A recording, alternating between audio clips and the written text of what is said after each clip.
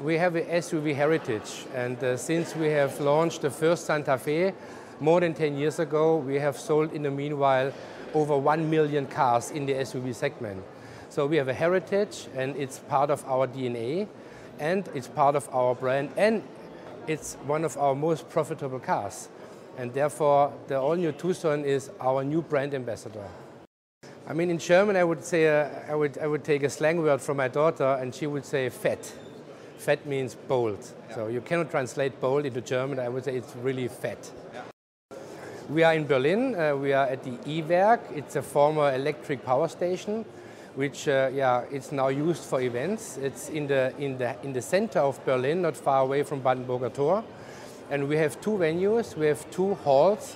One is for the brand, to get the journalists and the people familiar that we are not only a Korean car manufacturer in Europe, we are a global brand, having great cars like the Genesis, like the Santa Fe, having world rally racing, and have to feel this emotion of our brand in Europe. And we have a second venue together with the masterpieces and with the art and with the artists coming from Korea, Mr. Kim, together with Peter Schreier and its team to reveal the car.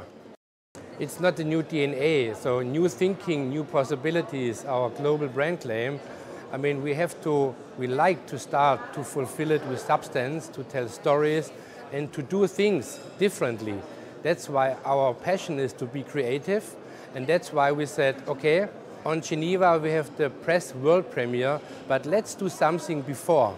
Let's get the audience, and let's get the audience to go into an urban surrounding, because the Tucson is a bold car, a design-oriented car for urban people, and Berlin is one of the most, I would say, trendy metropoles in the world right now. That's why we decided to come here.